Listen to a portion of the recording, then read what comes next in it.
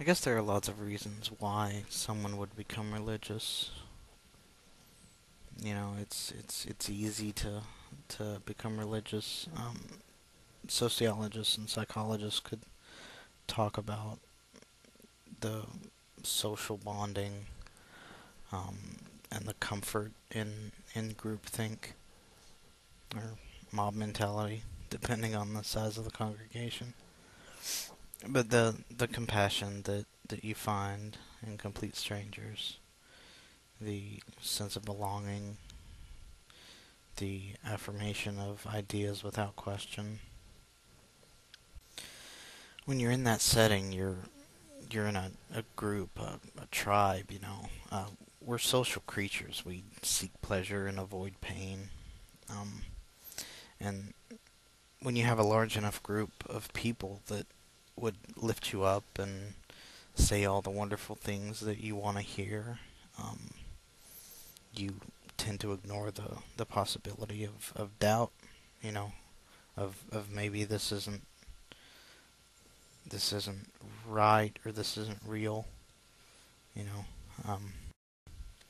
It was a happiness pill that I seemingly had no good reason not to take. So I began to read the Word, and fill my toolbox with phrases and scriptures and little scripts and things to say when questioned about the lost. And gradually I learned not to try to reason difficult things out.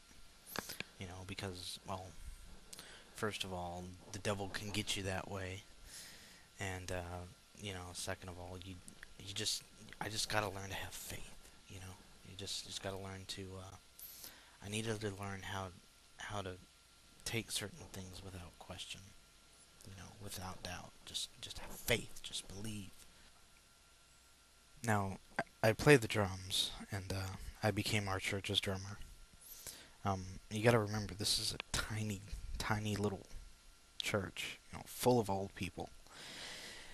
And there I am banging around on my massive 10-piece set, drowning out the organ. Um, now, I was raised on 80s rock, and so, the slow, soft rhythms of Amazing Grace and all the other old time church songs just really didn't cut it for me sometimes. You just have to bust out sometimes. But and that's another topic that can fill volumes. I mean, music as an element of persuasion and control. I mean, I got the band pumped. I got the crowd on their feet. Fast songs and slow, sweet songs. Highs and lows. Music is very powerful that way. You get them excited, adrenaline flowing, um, energized, and then you pull them back, and suddenly there's this little window that opens up where people are susceptible to almost anything at that point. Um, it's really subtle, and in certain environments, it it just works. People believe almost anything. Oh, a man talked to a snake, you say, and it talked back. Wow, okay. A guy lived in the stomach of a whale. Hmm, okay. You know, it. I'm not saying that every every church or every band knowingly does this and is trying to to open this little window of susceptibility up on purpose. Um, at least not purposeful lying. I don't think many churches um, are actually actively lying to people. That people really believe this stuff. I know I did.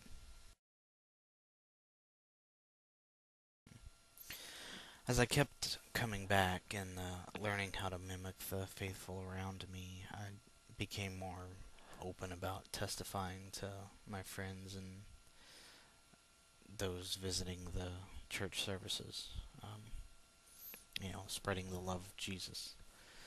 Um,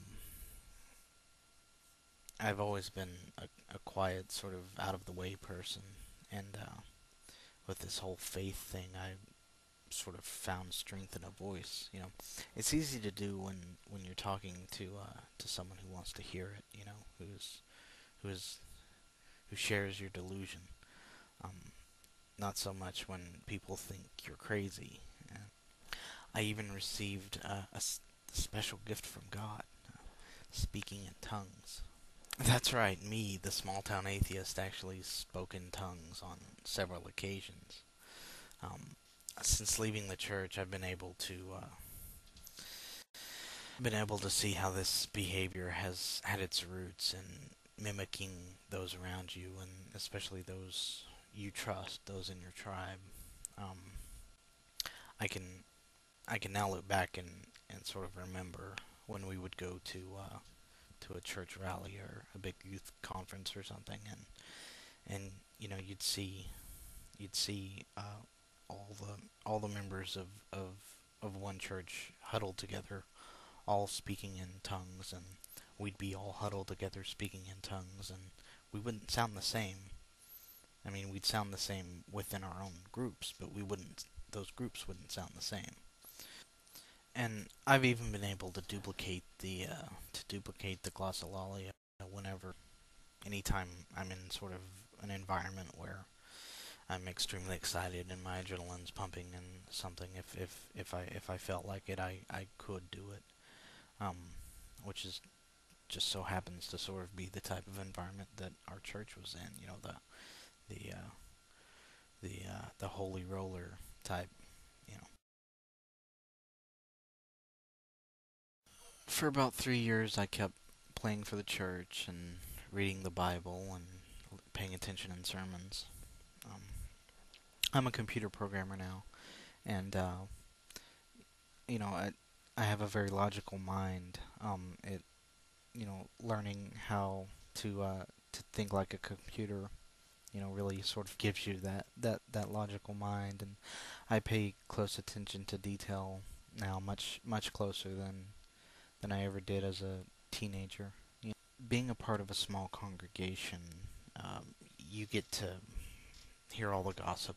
You get to know people's lives and know what goes on outside of church. And I mean, I was really close friends with our youth pastor, who became our pastor, and his wife and his children, and some other members of the church. I mean, like I said, we're a small congregation, so it's pretty easy to get that way. When our youth pastor eventually became our pastor, he promised all kinds of wonderful, great things for the church. He was gonna move my drum kit up on the altar. Uh, it was sort of sitting in the corner, as far back from the front rows as possible. And but yeah, we were gonna put it up there, and we were gonna totally redo the altar and just a whole bunch of stuff, really. And one day he decided that God had told him to take up another pastoring job in another town, and this really sucked. This devastated our congregation. I think many people quit after that. Um, of course, we were heartbroken, but he kept insisting that it's God's will, and please don't write back and tell me that I've lost my faith because the pastor was duped by the devil, or that I'm just angry at God for his decisions. Don't give me that bullshit. Um, because it wasn't just the pastor leaving that caused me to eventually lose my faith. Um, it was much more than that.